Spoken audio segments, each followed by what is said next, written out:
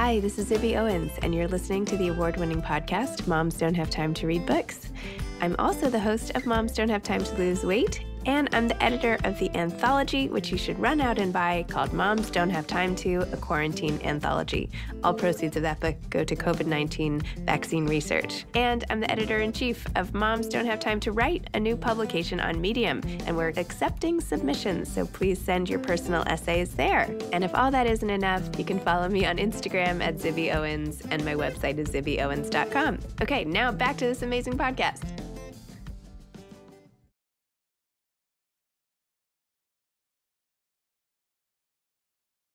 Welcome, Melissa. Thank you so much for coming on Moms Don't Have Time to Read Books to discuss Lifelines, your new book. It's my pleasure. Can't wait. It's so exciting. I mean, first of all, this one's the award for heaviest book ever. Let's talk about— That's not a compliment. It is a compliment. I think it's awesome because it's like you have to pay attention to it. This isn't something you're going to throw in a pile and not think about. And that's really important because it's highlighting some of the most fundamental parts of life and not feeling alone. And like, you have to remember all those things. So I feel like this form echoes some of the importance of that. So why don't I let you talk about the form? So Melissa, tell listeners about Lifelines. What inspired you to collect your previously written verses and songs, if you will, and poems and all the stuff that you have packed into the volumes in here? And then let's talk about the form of it itself, which I think is unique and interesting. Sure. So this product was the one that took my entire life to give birth to. And I think I was hiding, really everything in it, all the verses, which numbered about 3,000 by the time I put it together, and all my journals, which I kept throughout my life. They were still in the dark, in the shadows. And I longed to have them be out in the world because they truly represented who I really was. And while they were in the shadows, so was I. Wow. And you said in this book that even 5 years ago, you hadn't shown anyone, that you just gave it to a girlfriend, and the first two people you gave it to did not respond in the way you wanted. Tell me a little bit about that. Yeah, I think, I always believed that who I truly was would never be accepted and would be rejected. And I mean, throughout life, I had a few instances where I think I showed some of the darkness I was feeling or tried to be seen as I was. And I was so stigmatized by that and felt so alone because people were horrified when I shared it, that I vowed very early on to keep my true feelings hidden, even from myself, because once the world didn't accept them, I couldn't accept them in myself either. So from the time I was a little girl, I truly repressed, denied, and disassociated from anything that made me unique and creative and anything that showed the despair I was feeling. That must have been a really hard way to live, hiding such a huge piece of yourself and feeling such shame over something that was not in any way bad or unique or even, or, but feeling like you had this like albatross around your neck. Tell me about that. Yeah, I think when you feel that you won't fit in, and society does us such a disservice from the time we're young, which is a whole other story. But I got the message very early on: buck up, be strong, don't show anything negative, be happy, act perfect. And I truly believed that anything other than perfect, great, awesome would stigmatize me. And I got that message the few times I did show it. So I think it became very unconscious, but I just adopted a facade that became who I was. Like, I didn't know it was a facade. It wasn't like I was like, ooh, you're putting on a facade, Melissa. That was who I became throughout my entire life, denying, repressing, submerging, and becoming a very high achieving sort of existential, despairing person, but really only letting it eke out in my writings. That's where the truth of what I was feeling eked out. But even that was unconscious. It just would pour out of me, and I would just sort of transcribe it, not even knowing how dark it was. You had some places where you talked about how your feelings would just pour out of your fingertips, right? And I just loved that visual because sometimes I feel like that too when I'm writing. I'm like, oh, I didn't even know I was feeling all that. Wow, look at that. Look what came out once I let my fingers start working their magic. And then you just find out what's in your head. So I really related to that. I truly believe when you create from your heart and you untether from your head, which is my mantra is, step on out of the head, moving into the heart, free to channel all dread into jubilant art. And when you allow yourself to create from that intuition that's in all of us, what comes out are things that you don't, as you said, sometimes don't even recognize. It's incredible. It's magic. Yeah, it does feel like magic. Yeah. I think that's why I'm I'm always like so curious what people are writing, right? Because it's like a glimpse into people's souls that you can't get another way. And particularly with your book, because you have covered up what was hidden in here for so long, which I view as almost a tragedy. I mean, the fact that all of this was inside you and you're only now in your 50s, I guess, right? I'm not like revealing something private. You put it in the book, No, you're but not. that you're only now feeling comfortable sharing all of this. And this was one of the reasons I wanted to do this so badly, because I felt it was tragic. It was tragic that I hide everything I was and everything that made me the creative person I am from myself and from the world to brandish someone who wasn't me at all. And if I could help others to earlier on accept themselves and really show who they truly are to the world, then their lives would have more meaning and they'd be able to feel freer and more fulfilled through decades that I didn't. And meanwhile, when you say, yes, you are a high functioning, like existentially depressed operator, you're not just high functioning. You founded like a multi-million-dollar toy business that every parent out there, Melissa and Doug, has depended on in one way, shape, or form, from costumes to puzzles to just like basically every single toy out there, many of which I have sampled over the years with Thank my you. 4 different kids. And you've had 6 kids. It's insane. How did you do that while only putting forward a slice of yourself? Like, did you show it to your kids? Did they tell me about like where did it seep out anywhere or literally just on the page? Well, it seeped out actually in the creation for Melissa and Doug. I mean, the first dot for me really connected when Doug and I started our company, because until then, until my early 20s, I created incessantly. I mean, from the time I was born, creation was pouring out of me in verses and in music and in journal writings, but I never shared them with the world. They were so dark and so despairing that even after I would write something, I'd never read it again. I would squirrel it away in a drawer and never see it, because it was showing who I was that I didn't want anyone to see. So because of that, my creativity never brought me meaning. I never understood the connection between what was the meaning in my life and creating until, sort of by accident, we created this toy company and I started making toys. And I saw for the first time, it was such a profound metaphor, because I saw creativity as a water faucet. And one side of it was dark and one side of it was light. And for the first, basically 25 years of my life, I had turned off the light side. The dark side was on, and this creativity just channeled through me, almost as if I was a victim, into darkness, despair into darkness, and just stayed in that spiral. It never saw light. And because of that, it never gave me meaning. But when I started making toys and realized that I could actually take that very same despair that created the darkness and instead choose to turn off the dark faucet and turn on the light faucet and instead channel it into this radiant light, it was like, for the first time, I felt what it meant to breathe fresh air. And that became my salvation.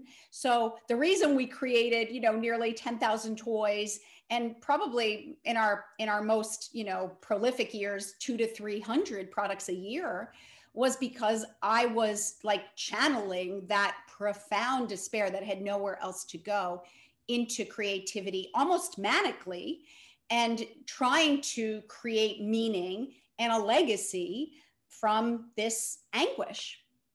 Truly.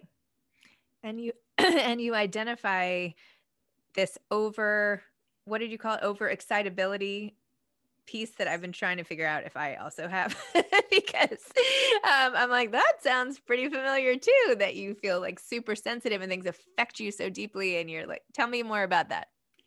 You know what? I think this is the next big thing, because I truly believe that all of us have some hypersensitivities. And if only we could proudly, show that to the world, it would change the way people see us. So I realized once I saw that I was afflicted with existential depression, which is so rare, by the way, it's not even in the journal of mental afflictions. It's not a diagnosed condition as of today, which means that when people like, myself come forward, like no one knows what to do with us. So once I saw that I was afflicted with this and highly creative people were also afflicted with it, I saw that these people who create for sort of their salvation happen to have these hypersensitivities that make their acute sensations that they feel much more heightened than other people. And I would always say, both the beauty and the pain of the world are unbearable for me. I cry at the slightest thing of beauty and the slightest thing of joy. I'm sorry, the thing of pain. I'm moved to tears by the world in all its beauty and its pain. So they appear in 5 areas. One that I think you said that you might feel is the emotional hypersensitivity.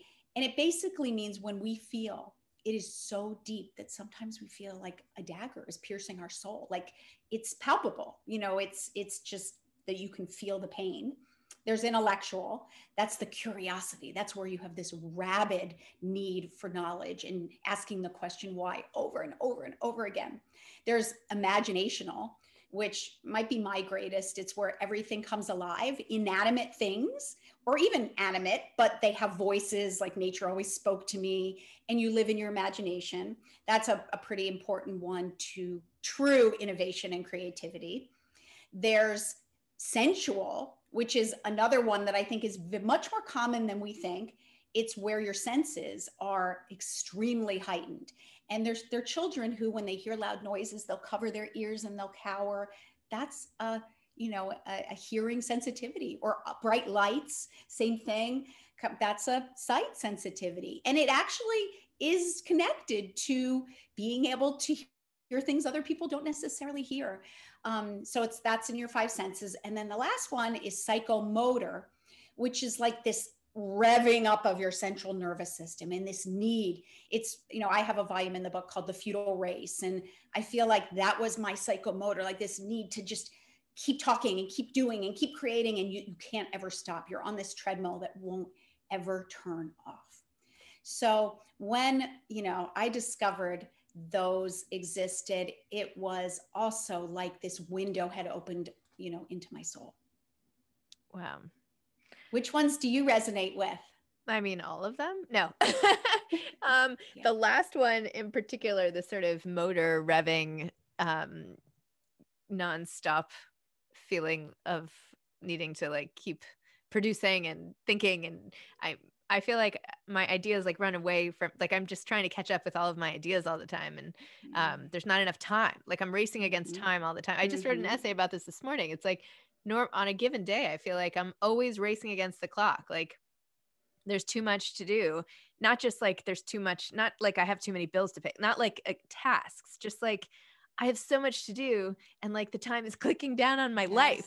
You know what? That's existential. So you have a bit of the existential meaning, crisis going on. Yeah. And I do what you did. You described it in the book. Like if you think about death too much, like too head on, and you start like having kind of like a panic attack in your whole body and like, I do that. Like, that's why I can't think about it. Like it happens every time. So you just have to know these things about yourself. You do. I don't, although I haven't had, in the book, you talk a lot about the despair, right? And the darkness that you had to climb out of, which I haven't felt to this extent. I have it more in like moments or days, not years and lifetimes, but I can relate in that way. And you had just like a million beautiful lines. Let me see. I turned down like every other page here. And let me see. This I love too, by the way. For the first time ever, I felt something entirely different, having spent a lifetime suffocating with a tube suddenly jammed into my trachea and experiencing what it meant to breathe fresh air. That's kind of what you were just saying now. And then you said you had the power to funnel desolation into engaging playthings for children. By doing that, I was resuscitated from my lifelong coma. Oh my gosh. A lot of like COVID analogies here. And this passage too, you said, my voice rarely leaves these lips, but boldly channels through my hand. For I find most discourse challenging, since answers can't be planned, often uttering opinions which are terribly received and encountering reactions so much worse than I perceived, thereby heading to a corner, armed with paper and a pen, to release the desolation using written words again.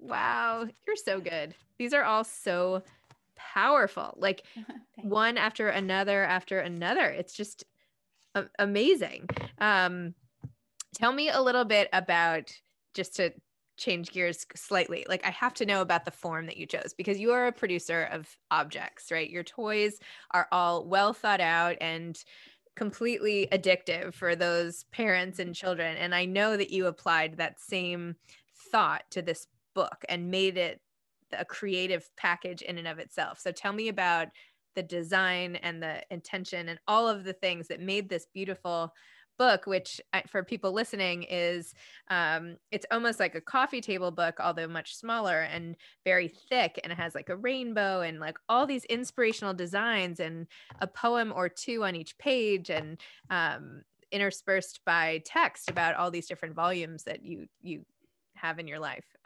So anyway, tell me about that.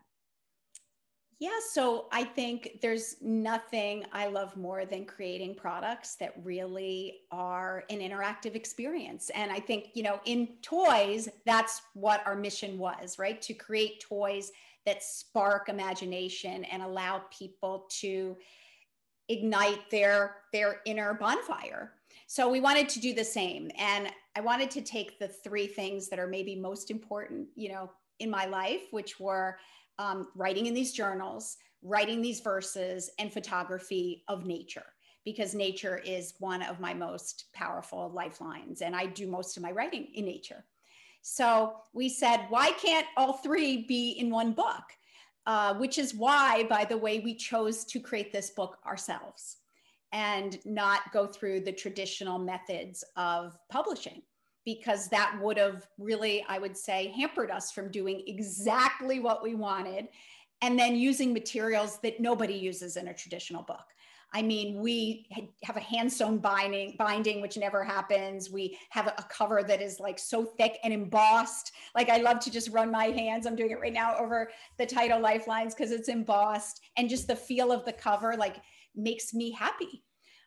And then the pages are like extra thick, and it has 100 full color photographs. Like it's just a beautiful work of art. And then we said, and we want to make it at a price point which is the same as other, regular hardcover books, which is $28. So we were like, we're going to do all this, and we're going to make it accessible so that, regular folks hardworking folks can afford it.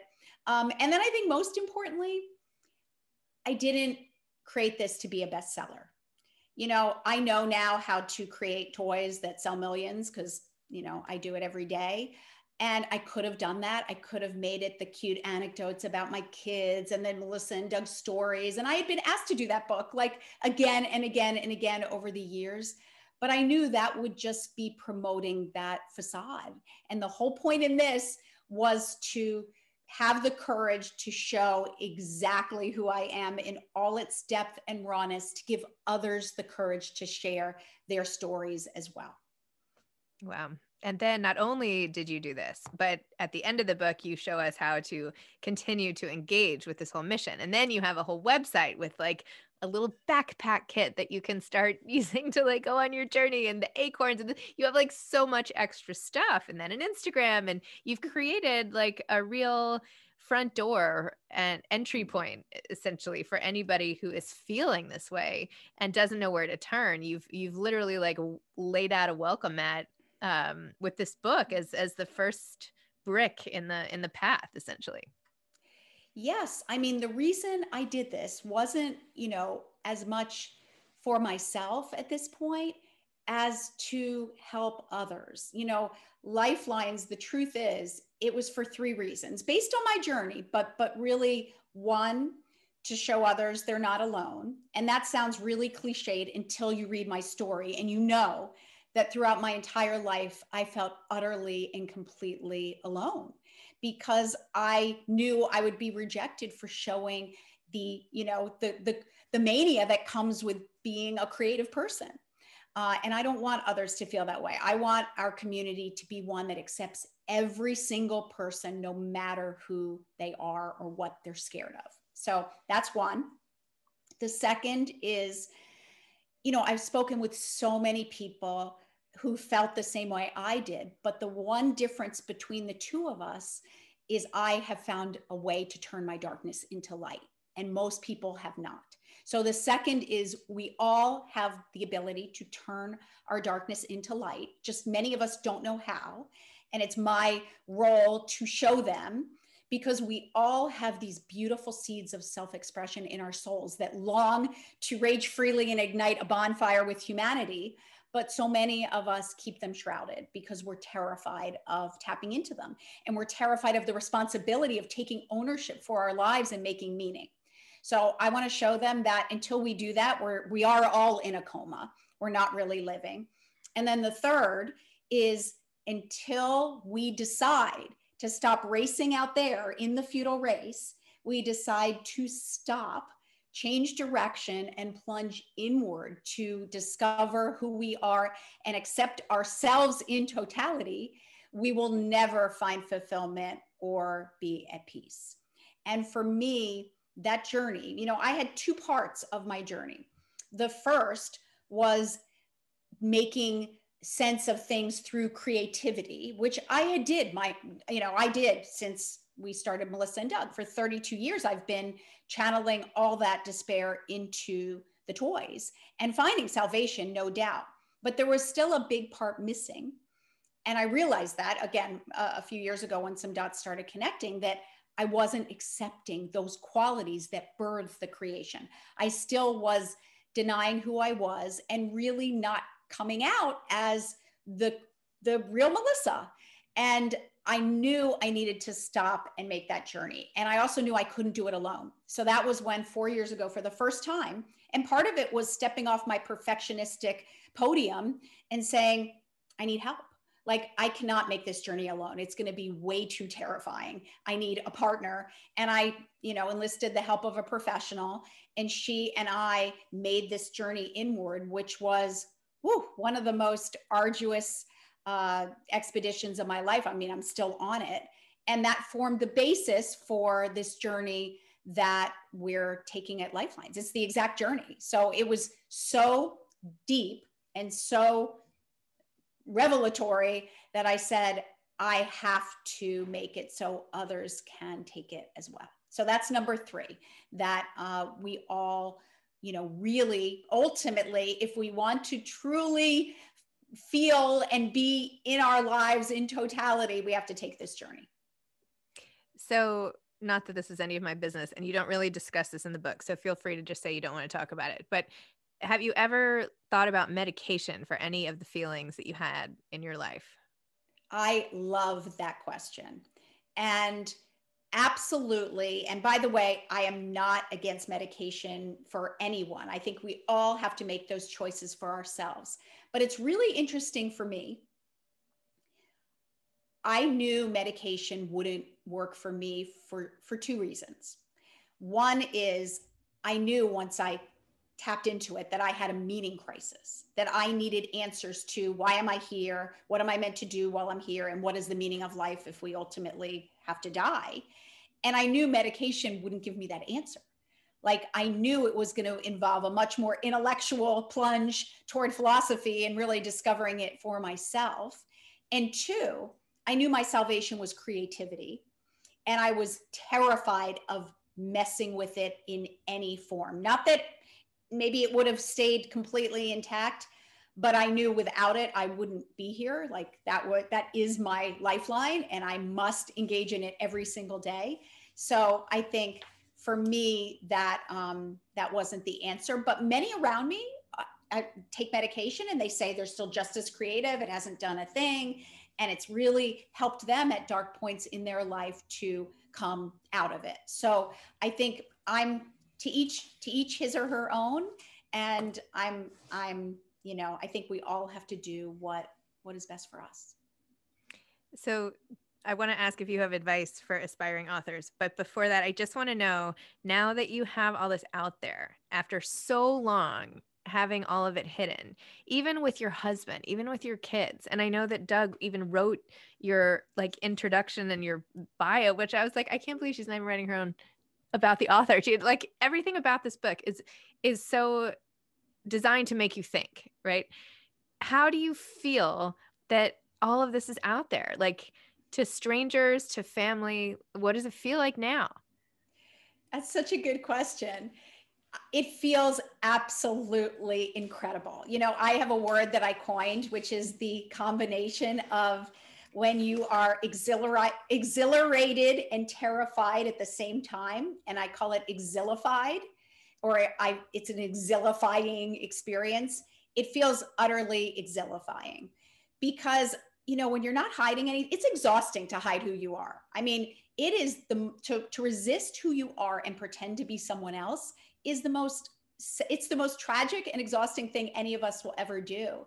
And when you have nothing left to hide, I mean, I write a lot of verses about that. You know, it's like, here I am, take me or leave me. Like, you can, you know, be my friend now or not. And it's perfectly fine with me. And I think that's one of the positives of waiting this long is, you know, as I said, the cry of my own soul to be seen became so great that the risk of not saying who I was much greater than the risk of saying who I was. And now I'm just loving it. And, you know, I find it really humorous too, because people aren't taught in society. This is one of the things we want to do with Lifelines, how to deal with people's mental health afflictions. So now when people see me, I can see, you know, I can tell when they've read something or seen a video, and they look at me like either they will avert their eyes, and I'm like, oh, poor thing, they don't know what to say to me. Like they don't, you know how to approach me. Or I've had the instance where a couple people have come over and sort of patted me on the back awkwardly and said, I'm so sorry, which I kind of feel bad for them because, you know, I'm so sorry means they pity me in a way. And I don't pity myself anymore, but I think that was what people did my whole life. If I showed them, they were like, wow, I'm so sorry, as opposed to saying, this is who you are, baby, own it. So it makes me understand that we really need to broaden this conversation because, you know, my depression isn't something to be sorry about. It's something that I want people to say, I feel the same way as you. Like, let's join hands and support each other. Amazing. Well, I'm really thrilled you have this out there, and I'm excited to watch your exhilifying, whatever. Yes. Exhilifying journey. That's amazing. Okay. Yeah. Parting last minute advice for aspiring authors or anybody who is thinking of revealing a big piece of themselves and is maybe on the fence about it. You know, I don't think anyone should do anything before they're ready. And I'm a big believer in our hearts versus our heads. You know, my whole life has been untethering from our head and moving into our heart. And I believe our heart tells us everything when it's ready. And our heart leads the way if we allow it to. Like every question I've ever had has been answered when I stop thinking and really be. So I wouldn't do anything until I would just really work on becoming present and, you know, grounding in the moment and being in places that make you feel alive and engaging in those activities that make you feel alive and with those people who make you feel alive. And soon the answer will come to you. And I think when you're ready, it won't be a question anymore. You will just one day wake up and say, I'm ready to tell my story. And then I would just personally tell it, you know, I would write it down. I mean, I always write things down first, but I would write it down and I would read it over and I would, you know, practice sort of sharing it so you feel like you can own it. And then I would just go out there and yell it from the rooftops. Like that's what I hope we'll all do. And that's what Lifelines is for. So we can all commune and share our stories and have others just sit there smiling and clapping for us, because it's such a brave thing to really go at as yourself. And I always thought the brave thing, my biggest stain on my lens was I always thought the bravest thing was to buck up and fake it and pretend everything was great, even though it wasn't. I thought that was what gave me my power and sort of I'm not going to let anything take me down. But actually it was the complete opposite. That was the weakest thing, to really try to show the world that I wasn't human, that I had no emotions, and that I would just fight on no matter what. The bravest thing I've ever had to do is to truly honor myself and accept myself. And only in showing myself compassion have I finally been able to show others compassion as well. So it's really come full circle. And I think once we can feel confident to share our truth, then we'll be able to hear everyone else's and clap for them as well. Amazing. Wow. Well, there's so much more I wanted to talk about, but Melissa, thank you. Thank you for this book. I can't wait to hear all the Lifeline devotees or all the lives you end up really saving by providing this lifeline to other people. So it's really magical. Thank you. If any of your viewers or listeners want to talk with me directly, I would be honored to answer them personally if they email me at melissabernstein@lifelines.com. That is like my salvation. I love nothing more than connecting with people and sharing my story, sharing experiences, communing with them to maybe make them feel not so alone. That is why I'm here. So bring it on. Wow. Good luck with that. Lots of emails headed your way, I'm sure. Can't wait. Okay. All right. Thanks, Melissa. Thanks so much for coming on Moms No Time to Read Books. You are so welcome. Thank you. All done. Oh, that was awesome. Thank you for reading the book. I really appreciate it. Of course. It was great. It was great. Look at my dog. Your dog just moved. Oh my gosh. All right. Oh, look at that position. I know. Okay. Anyway, have a great day. Thank you so much. You too. Okay, Bye. Bye. Thanks for listening to this episode of Moms Don't Have Time to Read Books. Don't forget to follow me on Instagram at Zibby Owens and at Moms Don't Have Time to Read Books. Also sign up for my newsletter at zibbyowens.com and sign up for my virtual book club and meet lots of authors on Zoom every other week. Thanks so much to Steve and Ryan at Texture Sound for the sound editing. And thank you to Morning Moon Productions for providing this fantastic intro and outro music.